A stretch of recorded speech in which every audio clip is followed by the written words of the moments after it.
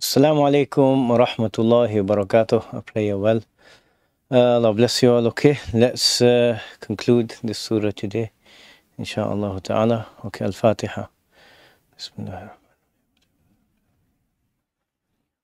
إياك نعبد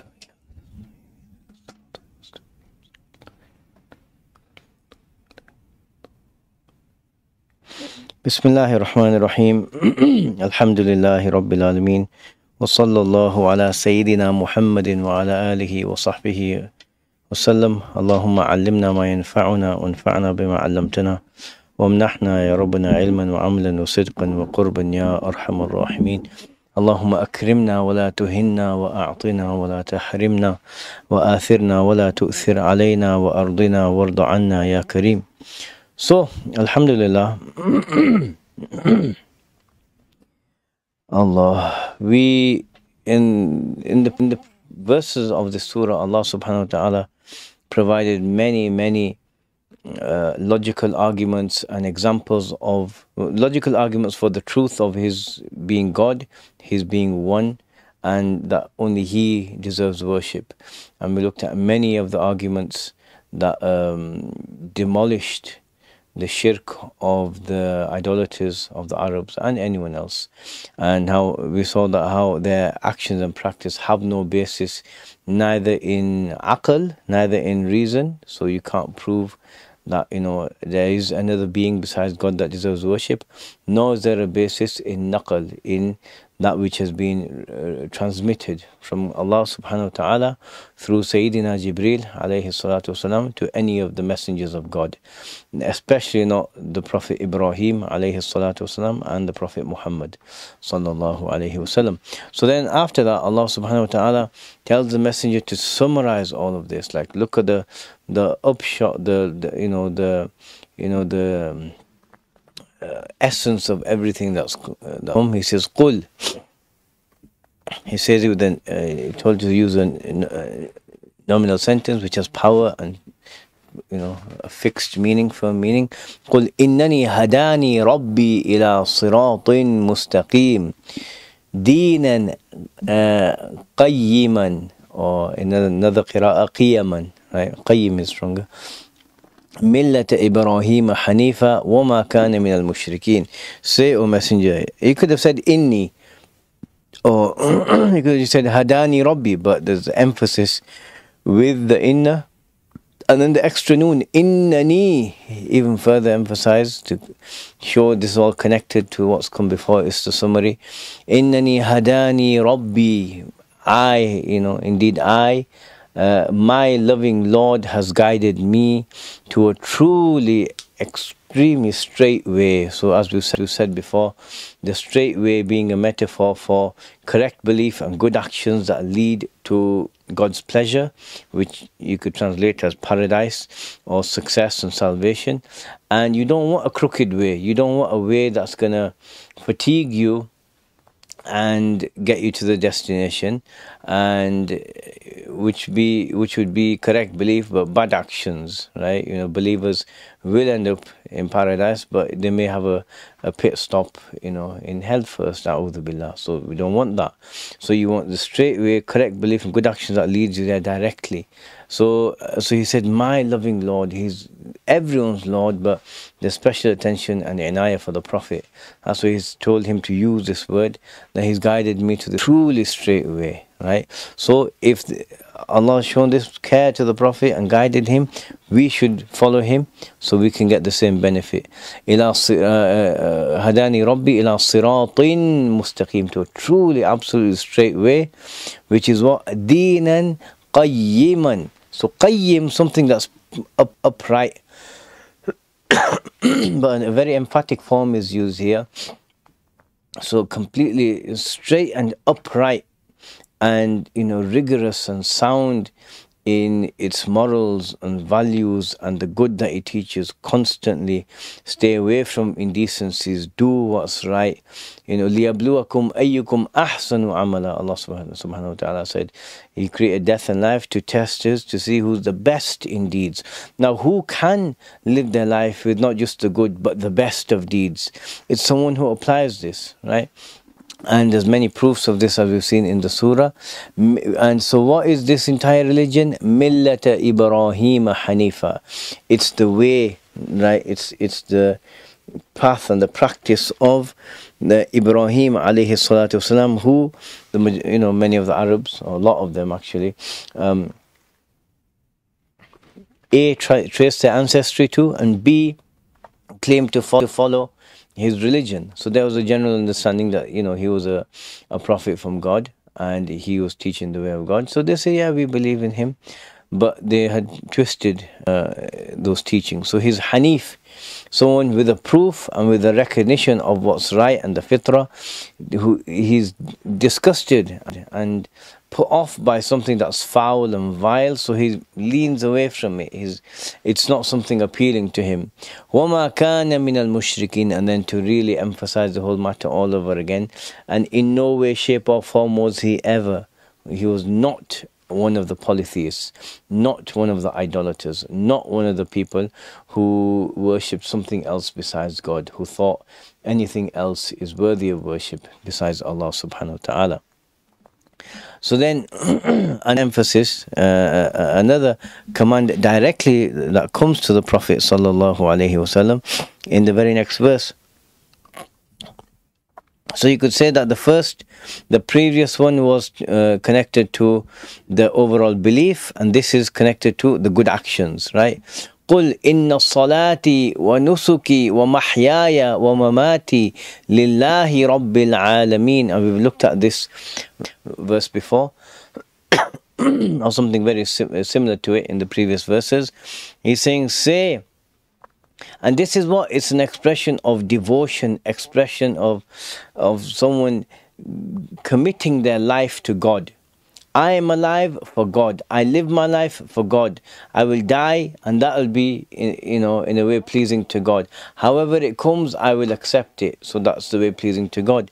قُلْ إِنَّ الصَّلَاةِ, say, my prayer. So this is the outward act of worship that people see. The movements where you give up your time, you give up, you direct your heart to Allah. So it's a personal act of worship, right? Inna salati, my prayer. Wa nusuki, and my rights, you could say. But these are the sacrifices done in the Hajj and the Umrah. These rights, so this can be done, is done for God, but also you can't eat all the meat of the animal that you've slaughtered. Is usually given out to people. So good that remains with the person alone, and good that passes on to others. And there's many ways you can look and interpret this. But let's just keeping it in line with the previous discussion. Slaughter. Well, mahyaya, and this is nice. And my life, and not just life. Mahya. So the masdar mean my entire life, my entire existence, you could say. My entire living, right? And it's nice because salah is a physical act of worship, and for the individual, then another physical act of worship that entails ending the life of another, nusuk, and then back to life again, right? So the opposite, wa mahyaya, and then we're going to talk about death as well. So wa mahyaya, my living, my existing, right? Wa mamati, and my death, everything, whatever it is, however it is, everything belongs to God. It's dedicated to God. It's for Allah, the Supreme Being, right? Who is Rabbil Alameen, the loving, caring master of all those who exist, especially those of ration and reason, the men and the jinn. He's their Lord. He's created all of them. He keeps them all in existence, and He gives them all the blessings that they have. So it's only right and fitting and appropriate that they reciprocate by directing their hearts, their souls, their bodies, their life and their death to Allah subhanahu wa ta'ala. And this is, honestly, this is the matter. And if people really understood the root of this and what it entails, then this is what we do. Our days and our nights would be directed to God, just like the days and the nights of the Messenger of Allah and Ibrahim alayhi salatu wasalam. La sharika lah. He has no partner. There is no partner for God, right? He has no partner in divinity. He has no partner as human beings have partners, spouses, wife. He has no partner in ruling his kingdom. He has no partner in judging creation on the day of judgment. No, la sharika lah, at all, no way. Then he says, وَبِذَلِكَ umirtu. Oof, wow. This is powerful. And with that, I have been commanded. And the that here is talking about ikhlas. That matter of sincerity, making my life and my death and my worship, my prayer and my sacrifice and my life and my death and my beliefs and my actions and my existence, all for God. That's what I've been commanded to do. Right? And someone who lives their life according to the way of the Prophet sallallahu alaihi wasallam, so does the obligatory, refrains from the forbidden, and has the character of the Prophet sallallahu alaihi wasallam, focuses his heart on Allah with gratitude. That's what's happening. The bidhalika, that. So he said, and only with that, only to do that lofty matter of having been completely and utterly sincere in your life towards God, that is what I've been commanded to do. وَبِذَلِكَ, really, that dhalika is just really powerful. It's stronger than actually saying وَبِالْإِخْلَاص, right? And I've been commanded to be sincere. No, all of those things in the most perfect, amazing way. That is what I've been commanded to do. وَأَنَا أَوَّلُ الْمُسْلِمِينَ, and I am the first of those who submit and surrender to God. This is obviously talking chronologically. From this ummah, the Messenger of Allah was the first one to submit. The commands came, right? Ya ayyuhal muzammil, and ya ayyuhal muddathir, qum fa'anzir, rise and warn people. Right? So the obligation before the prayer and the fasting, the Prophet was told, you are a messenger. You're going to deliver the message of God. And then the prayer came and the Quran, and recite the Quran, and tell them about God. He's been submitting from day one, sallallahu alaihi wasallam. So he's the first one who submits to God. And so he's the greatest of those who also submit to God. Right? And وَأَوَّلُ الْمُسْلِمِينَ. And then, there are discussions that the ulama have about the Prophet sallallahu alaihi wasallam. He was given, like Imam al-Tahawi says in his Aqidah, that he was given the role of being a prophet before the physical form of Adam alayhi salatu wasalam was created, right? So even then he was submitting, sallallahu alaihi wasallam. So then he says, after all of this, after all of these proofs and seeing all of the favors of God and all of the kindness and generosity of God and all of the reasons why He deserves worship, and after dismantling all of your arguments and your practices and showing the folly and futility of your efforts to try and show that someone else deserves worship, and to show that all of your beliefs about your idols are wrong, why would anyone even turn to another idol? Why would anyone turn away from God? He said, قُلْ أَغَيْرَ اللَّهِ, let's come back to this. قُلْ أَغَيْرَ اللَّهِ أَبْغِي رَبًّا وَهُوَ رَبُّ كُلِّ شَيْءٍ. Say, O Prophet, should I seek a Lord other than Allah while He is the Lord of everything? Really strong this. قُلْ وَلَا تَكْسِبُ كُلُّ نَفْسٍ إِلَّا عَلَيْهَا. No one will reap except what they sow. Okay, let's amend that shortly. وَلَا تَزِرُ وَازِرَةٌ وِزْرَ أُخْرَى. No soul burdened with sin will bear the burden of another. ثُمَّ إِلَى رَبِّكُمْ مَرْجِعُكُمْ. Then, moreover, what's more important is, after this, to your Lord, your Master, your loving Master, is your final, ultimate return. فَيُنَبِّئُكُمْ بِمَا كُنْتُمْ فِيهِ تَخْتَلِفُونَ. And then He will consequently, and in a consequential way, inform you of all the things that you are differing on. So he says, قُلْ أَغَيْرَ اللَّهِ. So غayr always brings to mind this meaning of something being as far away and as different to the other matter as possible. So you have Allah and then anything else. قُلْ أَغَيْرَ اللَّهِ أَبْغِي رَبًّا. You want me to say, am I to seek, actively go and seek and desire? That's what they used to do. They would actively crave and desire these idols to worship them, right? أَغَيْرَ اللَّهِ أَبْغِي رَبًّا. You want me to go and seek a master other than Allah, someone, anyone, everyone else, or anyone else besides Allah, the supreme, all-powerful, perfect King? وَهُوَ رَبُّ كُلِّ شَيْءٍ. Whilst He is the supreme creator and master of everything. He is the one that's given it in its existence, keeping it in existence, all the other blessings it needs to stay in existence. Allah is doing that. You want me, am I to go and seek out another to treat as a Lord when Allah is the Lord of everything? It's just folly, right? It's just defies logic, defies reason. And there's narrations where they actually came and they said to the Prophet sallallahu alaihi wasallam, leave your religion, come and worship our Lord, and on the day of judgment, they were saying, like, if it happens, we will bear your sins. If it turns out that we're wrong and you are right, we'll carry your sins, you'll be fine. So the response to this came in this verse then. So then he says, وَلَا تَكْسِبُ كُلُّ نَفْسٍ إِلَّا عَلَيْهَا. So it doesn't necessarily mean no one will reap except what they sow. It means that no soul sins,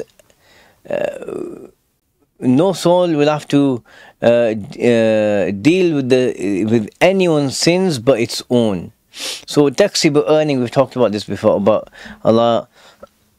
So the good is easier to do, and the bad, the good is easy, and the bad requires effort. Like Allah's made it, as we saw in the previous verses, you do one good thing and you get a tenfold reward, and then or up to many multiplications of it. And if you do intend to do a bad, you don't get anything written against you. When you do it, there's just one. So you got to go out of your way to laden and burden yourself with sin. So he says, وَلَا تَكْسِبُ كُلُّ نَفْسٍ إِلَّا عَلَيْهَا. And every soul, whatever sins it accrues and acquires, they're on it. It has to bear them. It has to, it is responsible for it. No one else.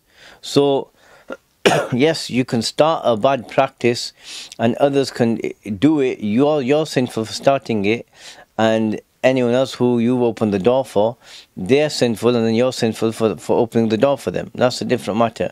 But it's still the same sin of the person who started it, right? And so here he's saying that just because they're saying, وَلْنَحْمِلْ خَطَايَاكُمْ, as they said in Surah Al-Ankabut, we'll carry your sins. No. Every sin that a person does, they carry themselves. And then Allah subhanahu wa ta'ala explains in a different way, with more clarity, in a different way, just to clarify further, وَلَا تَزِرُ وَازِرَةٌ وِزْرَ أُخْرَى. So the word wizr has a root meaning of something being heavy, a burden. So a wazir is someone who's carrying a burden, who has something heavy to carry. A wazirah, it's in the feminine here, and it's indefinite because it's referring to souls. No soul, meaning no individual, who has a burden to carry, male or female, whoever they are, is going to carry the burden of another. No bearer of burden shall bear the burden of another. No one has to deal with anyone else's sins. Right, your own sins. If you got a hand in someone else's sin, that's a different matter, right? Then they're your sins. But someone else commits a sin and then you come and carry it, or you do something and someone will say, I'll take care of it for you. I'll carry them for you. If there's a punishment, I'll suffer it for you. Wrong. No, that's not going to happen. Everyone's responsible for themselves. No one else is going to bail them out in the way by carrying their sins. Then he says, ثُمَّ, then. There's the meaning of then, but also of moreover, right? In an even stronger way, the Tarahi Rutbi. What's more important, and what's of more consequence, not just the fact that everyone's going to carry their own sins and have to deal with them and suffer the consequences, that yunabbi'ukum, Allah in this tremendous way and with tremendous knowledge that has consequences is going to tell you about all of the things you are differing on. That they used to differ with the Prophet sallallahu alaihi wasallam on matters of tawheed and matters of sacrifices and rulings of law.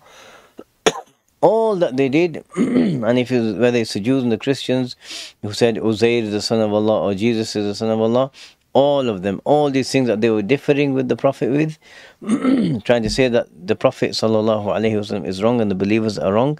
No, Allah will tell them what the reality of the matter is and how they used to differ and what they used to differ. All their egotistical desires and everything they had hidden will be made clear, and then they're going to suffer its consequences. Right? A'udhu billah. Allah protect us. So then, this is where he says, وَهُوَ الَّذِي جَعَلَكُمْ خَلَائِفَ الْأَرْضِ, and he is the one who placed your successors on earth. وَرَفَعَ بَعْضَكُمْ فَوْقَ بَعْضٍ دَرَجَاتٍ, and he raised some of you in rank over others. لِيَبْلُوَكُمْ فِيمَا آتَاكُمْ, so he may test you with what is given you. إِنَّ رَبَّكَ سَرِيعُ الْحِسَابِ وَإِنَّهُ لَغَفُورٌ رَحِيمٌ, surely your Lord is swift in punishment, and but he is certainly all forgiving and most merciful. So this is it. Allah subhanahu wa ta'ala has created us as khulafa, as the Khalifa, his deputies on earth. You can't be a deputy whilst ignoring the main commandments. Our purpose on earth was to be a Khalifa. Allah has put us here. Now, as human beings, individuals and communities and societies, are we going to take this obligation and fulfill it properly, or are we just going to toss it aside and do what we want? There's consequences either way. So he said he made us the khulafa, the khala'if, and we are the ones who've inherited the earth from the previous generations, right? So there's both meanings here. And so Allah has done this. And not only that, وَرَفَعَ بَعْضَكُمْ فَوْقَ بَعْضٍ دَرَجَاتٍ, and he raised some of you over others in many significant degrees. So huge ranks. Just compare the king to the street sweeper. What a disparity there is between them. So all of this has been done لِيَبْلُوَكُمْ فِيمَا آتَاكُمْ, and so he can test you. Right? He can test you. Also, people replacing one generation with the next, so group dying and then others coming. Are you going to take the teachings of, say, Sayyidina Ibrahim and faithfully apply them and convey them to the next generation? Or are you going to twist it and change it like they did? All of this you can infer from this. لِيَبْلُوَكُمْ, so he can test you in the things that he's given you. Wealth, position, status, authority, knowledge. All of these things are gifts from God. How are you going to proceed? How will you take these actions and go further? Right? These gifts from God and go further by how will your actions be as a result? And then he said, Inna Rabbaka Sari'ul Iqab. Indeed, your loving Lord, O Messenger. So you keep focusing on the Messenger to show his intense kindness to him, that he's going to be protected, and by extension anyone who follows his way. Indeed, your Lord is swift in punishment, meaning that Allah, someone who doesn't fulfill the commands of God, then the punishment that comes to him is swift. Allah swiftly brings it. And this can also be, it doesn't mean immediate, but it means swift. And this swift it depends on the context, right?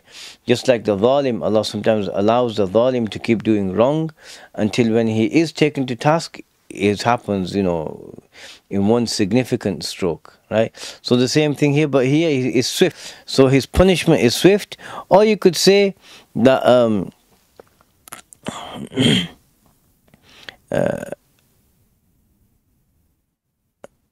or you can say when Allah wants to actually punish someone and make it happens in a quick way. So either he's swift to bring it, or once it's come, it happens quickly. Both of the ways you can intuit. And then he says, وَإِنَّهُ لَغَفُورٌ رَحِيمٌ, And indeed He is La. This lam of emphasis is Ghafoor, from the pattern to Ghafara, to forgive and protect. So He protects from the consequences of one's punishment, and He forgives. Ghafoorun, indefinite, to show in a huge way. The word, basically, you can understand that He will forgive anything. Allah is ready to forgive anything. As long as you're in this dunya, as a believer, or a believer in the akhirah, or if a disbeliever in this life, before death comes, he repents, Allah is prepared to forgive everything. Rahim, intensely merciful and permanently kind. Despite the sins and the crimes, He forgives them, and then He gives gifts on top of it. Allah is so superior, far superior to anyone else. Others, you can upset them, and you can do crimes and whatever, and they may let you off, or they may punish you, but then they don't start dishing out gifts to you. But Allah subhanahu wa ta'ala is supreme and perfect. And despite a lifetime of sins and rebellion to God, someone could repent, be forgiven 5 minutes before death, and then go to paradise and have unimaginable gifts and treasures and enjoyment forever. But then if you look at, it says, Inna Rabbaka Sari'ul Hisab, He's quick in punishment. Wa innahu lah, and then also adding the wa inna again, and then so both of these are realities. Inna, nominal sentence on both. They're both realities, highly emphasized, but he emphasizes the latter more. So firstly, he could have said Inna Rabbaka Sari'ul Iqabi wa Ghafurur Rahim, but then he adds wa innahu, this ha Damir Shan. And also the really amazing matter you need to be aware of is He is Ghafurur Rahim, but then the extra lam added for further emphasis shows that this is the default state. Allah is willing and to forgive and show mercy no matter what, but He also has this quality where He can't punish. So He's inviting them, look, leave your shirk, leave your bad ways, come to the mercy of God, right? Sabaqat rahmati ghadabi, as the hadith states that Allah subhanahu wa ta'ala said that my mercy has outstripped my wrath. So we ask Allah subhanahu wa ta'ala to place us in the circle of His forgiveness and mercy and generosity and kindness, always in this life and in the next life, and to not look upon us with the gaze of anger and with the desire with the will to punish. And that's what we understand of the mercy of Allah subhanahu wa ta'ala, and that's what we hope for from our tremendous Lord. And this, by the grace of Allah subhanahu wa ta'ala, has been Surah Al-An'am, and what a tremendous surah it's been. We will start next with Surah Al-A'raf, which is another beautiful, amazing Meccan surah, and we'll continue from there. May Allah accept this from us and from you and from the ulama, whose works we base this on: Abu Sa'ud Ibn Ashur, Sayyid Tantawi, Burhanuddin al-Biqai, Imam Alusi, all the others who, without whom we wouldn't have, this understanding. So Allah bless them all and forgive them and raise their ranks and give them the reward of what we've done here, and to give all of that to the one who brought all of this to us, Sayyidina Muhammad sallallahu alayhi wa sallam. So we'll stop here. Wa sallallahu ala Sayyidina Muhammad wa ala alihi wa sahbihi wa sallam. Subhana rabbika rabbil izzati amma yasifun, wa salamun ala al-mursaleen, walhamdulillahi rabbil alameen. Al-Fatiha.